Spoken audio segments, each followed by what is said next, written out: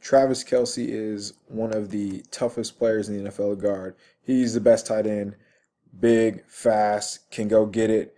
And the Chiefs do a good job of moving him around, and they also do a good job of giving him some freedom. So it's 3rd and 3 right now. He's isolated. See how he just goes and sits down right there.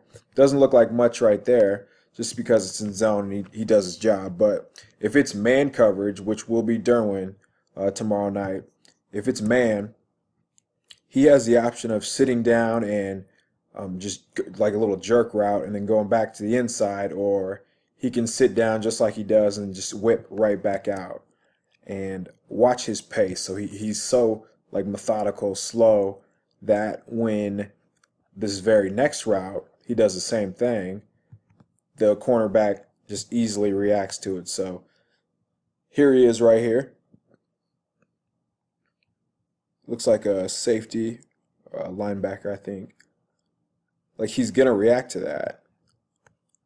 It's a really good job just by Kelce. It doesn't seem like much, but just of pacing right there.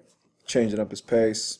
He reacts, opens back up, and going back to the first play, another reason why, the Chiefs are so good and Kelce has these type of looks is if you just see, you get motion right here from fastest player in the NFL, Tyreek Hill, he has to honor it. So Kelce gets a lot of one-on-one opportunities just with the spacing and the motion that they do with Hill and all the other guys.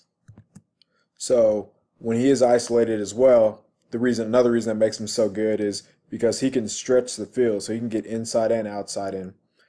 They like to do a little China route, so he'll go short, and then Kelce will go deep, and just watch how easy he gets open here.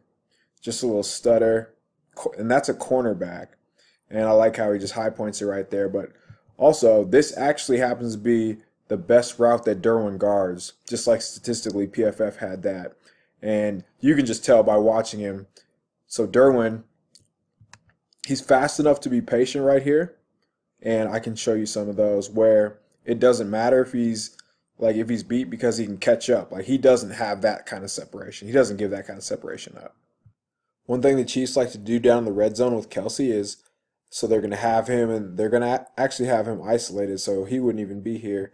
And they just have him sit down just like this, like a curl route. He actually dropped the one against the Chargers, but he's done that quite a bit down in the red zone, and he's just a big target. But as you can see, Derwin does a good job here of making a play on what will essentially be the same route. And Seals Jones is a good athlete, former receiver.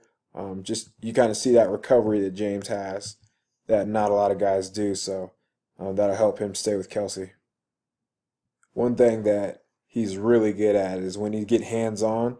Whenever James gets hands on you, that's pretty much RIP, the play's over. So he actually plays a lot of off coverage, but I'd like to see him just do more of that, where he can get up, get his hands on you and kind of miss time, just throw off your timing. Just like you saw on Kelce's previous catch, one thing that he's just really good at is high pointing the ball and protecting the ball once he catches it. So you'll see here that he gets kind of muscled up there, but is able to shake free and goes up and gets it. And that is just tough to do. And that's something Derwin or Adrian Phillips, whoever's guarding him, is going to have to play above the rim to stop him.